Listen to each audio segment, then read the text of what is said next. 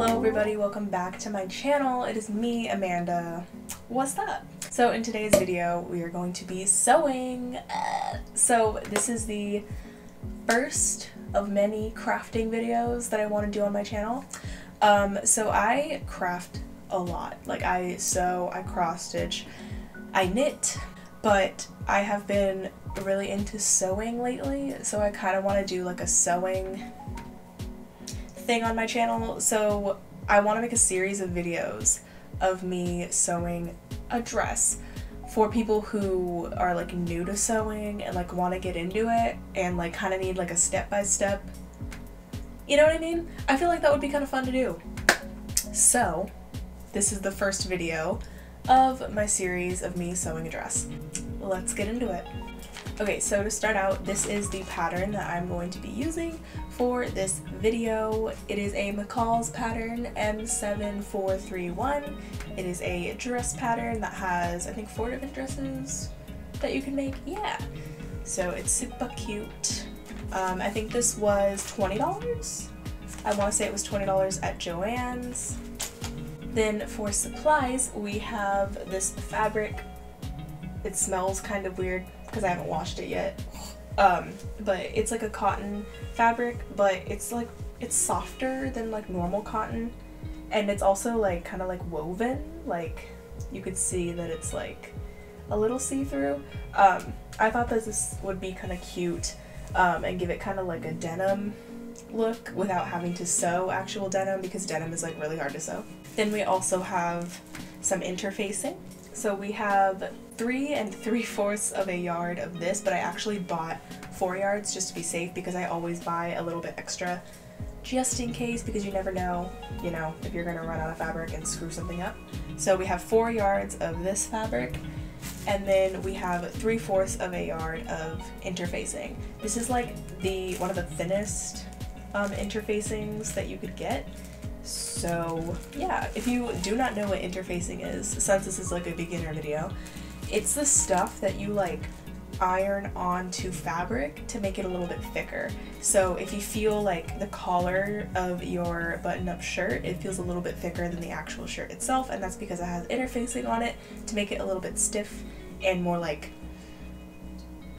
you know, stiff. Then I also bought some thread that looks like the color of the fabric that I'm using, so that you can't really see the thread once I sew it. We also have some elastic. This is a 1/4 of an inch elastic band. I'm assuming that this is going to be used for the little, like the waist that you see there. But you know, we'll figure that out. And then we have some large silver eyelets. That is what is going to make the little like tie thing that you see in the photo. So yeah, those are the supplies, and this is the machine that we are using. I'm holding up a whole freaking machine. But this is my sewing machine. I love my sewing machine, baby. It is a Brother sewing machine. I really want to get like a Singer or a Bernina, but we have a Brother. So this is the bad boy that we are using for this project. Woohoo! So in today's video, we are just going to be cutting out the pattern, going over the different features of the pattern so that you guys can see how I usually read patterns and how I, you know, cut out the fabric, because it can be a little bit confusing. It can be like really confusing because the instructions aren't very clear all the time.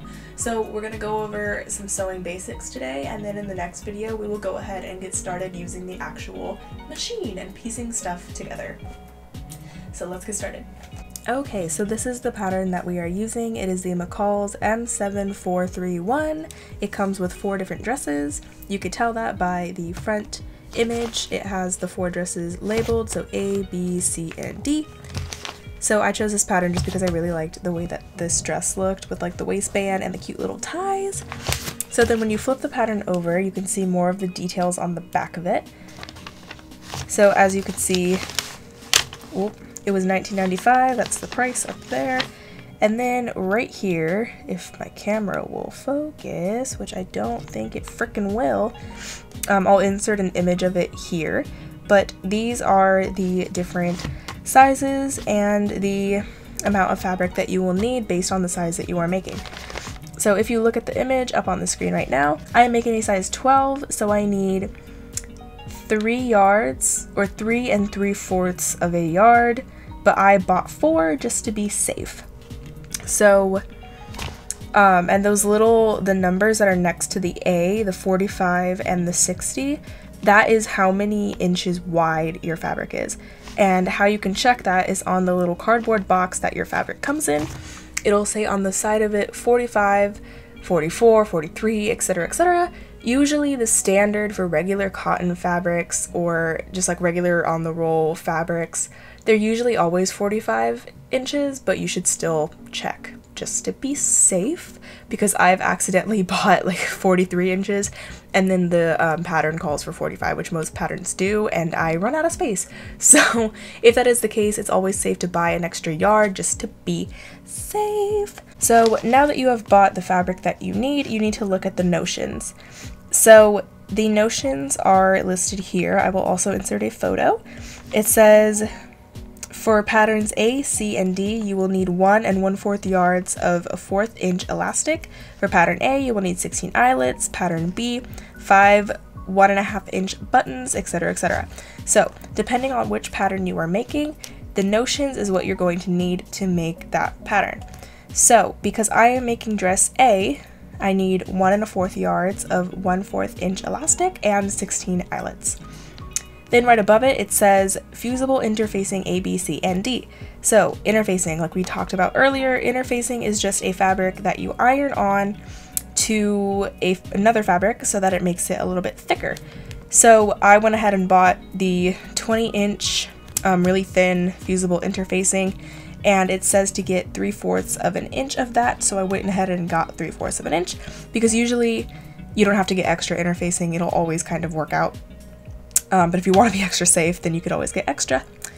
So that is basically all the information on the back. It also has the final measurements for you, so if you don't know what size you want to make, it gives you the different measurements, like the bust measurements, the hip measurements, lower edge, base of neck, etc. So if you're making a custom dress for someone and you want to make sure that it fits perfectly, you can go ahead and take their measurements and use that as a reference for which size you're going to make.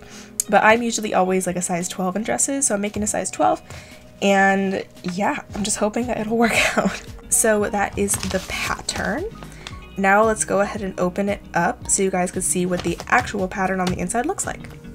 Okay, so when you open up the pattern, this is what comes with it. This is your little instruction guide. This is going to be very, very helpful for actually assembling everything. And then this is your pattern. So it's on this really thin tissue paper. It's like easily rippable. And just a PSA, see how nicely folded it is? It's never gonna look like that ever again. It's like physically impossible to get it all folded back nicely. So, you know, it's fine. It's whatever. So I'm gonna go ahead and open this all up, and then I'll show you all of the details after.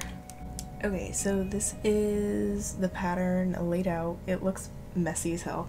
I didn't lay out that yet because I don't have a lot of room in here, so but okay, I'm just gonna use this piece as an example. So this looks kind of confusing, like there's a lot happening right now, but this is what you need to know. Okay, so first of all, you have this, right? This is your little instruction book.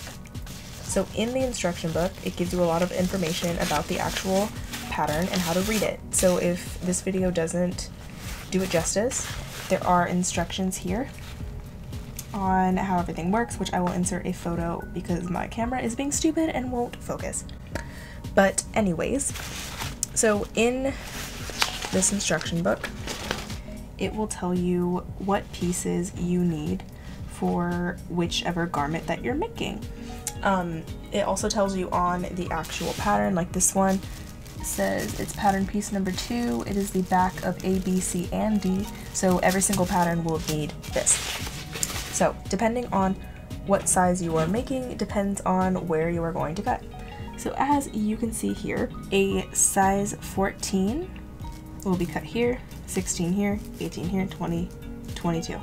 So this is for the bigger sizes. So the main thing that you need to know with this is when you cut out your actual pattern, you're gonna wanna cut directly on that line, maybe a little bit past it. So say if you're making a size 14, you're gonna wanna cut about right there. So that way you can really nest all of the pieces onto your fabric. So if you don't have enough fabric, then you wanna make sure that you are cutting as close to that line as possible. So when you lay out your pieces on the actual fabric, you have enough space, if that makes sense.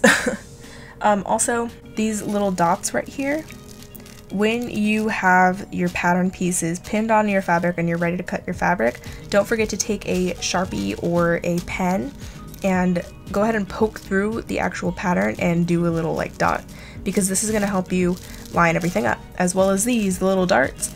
So usually what I do when I see these is I will be cutting, and I'll be like, oh, there's a diamond, and then I'll go boop, boop, boop, boop, and I'll make little shark teeth going the opposite way, cutting out. So that'll also help you line everything up. They're really, really useful. Like, I know it seems like a little like random thing that isn't that important, but it's actually like makes your life so much easier. So just like take the time to cut them out. It'll be worth it, I promise. And they're gonna be hidden in your seam allowance anyway. So let's go ahead and move on to looking at the actual instruction book and what all of this has to say. Okay, alright, so this is the first page of instructions laid out. So basically what's on this first page is it'll give you all the info about the pattern, like I mentioned before, how to read it, the whole grain line thing, all of that jazz. So that's another important thing that wasn't on that pattern piece, but on some of them it'll have this little arrow that you see right here, which I will insert a photo of. That is the grain line arrow. So what that means is that needs to be along the selvage edge of your fabric. The selvage edge of your fabric is the rough looking one that either says like the brand of fabric that it is, or it's like rough and kind of like ripped off. That is your selvage edge. So you're going to want to make sure that that is lined up with that so that the flow of your pattern works. Then the place on fold line, that literally just means place that arrow, the little arrows that are pointing to the edge, place that on a fold, so that way when you fold it open, it'll be double-sided. There are also little markings like the circles and stuff, which you should definitely mark because a lot of those are important and they mean something. So mark all of them to be safe. Anyways, so this right here is the cutting layout. So these, honestly, ignore. They are so confusing and they will drive you nuts. I haven't been sewing for very long, and I used to like, when I first started out, I would look at these patterns and I would be like, okay, I need to place it exactly like that. But honestly, it doesn't really matter. Like, as long as you place it all and you get them all cut with like the correct direction of your fabric, like you're fine. You don't need to look at all this fancy placement. Just what you're gonna wanna do when you actually cut it out, which I'll explain more next, is you're gonna wanna fold the fabric with the pretty side in and the ugly side out. So you wanna place all of your pattern pieces pinned on the ugly side of your fabric. That is just how it's always been done. I feel like it doesn't really make a difference, but I don't know, that's how I was taught. Then if we flip this over, it actually has some of the instructions. So sewing instructions can be very, very confusing. Like, the language that they use is like just insanely confusing, and the images aren't always clear, like at all. So if you get confused, do not fret, okay? There are probably a million YouTube videos that you could watch teaching you, but obviously I'm gonna go through step by step with you guys anyways. So you'll be able to learn all these different steps and all the different lingo and all of that jazz. So when we actually get into sewing, this will all make a lot more sense. Then we have another page of instructions, which is just like the second half of making the garment. It's pretty much just the exact same thing, just the images with the explanations, step by step. So yeah, those are the instructions. These are the pattern pieces. This is what the pattern comes in. So what you need to do now is figure out, first of all, open this all up, figure out which pieces you need, which pieces you don't, cut out the pieces that you need and set them aside so that you can attach it to fabric and then cut the fabric.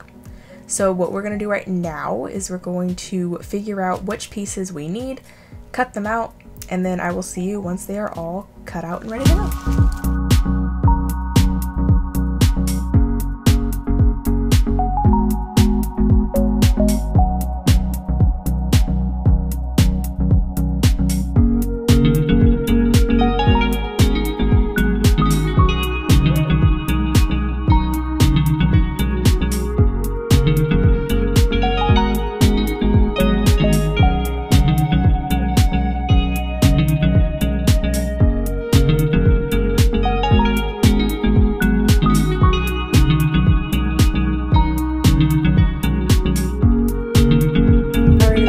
So much for watching this video. I hope that it was helpful.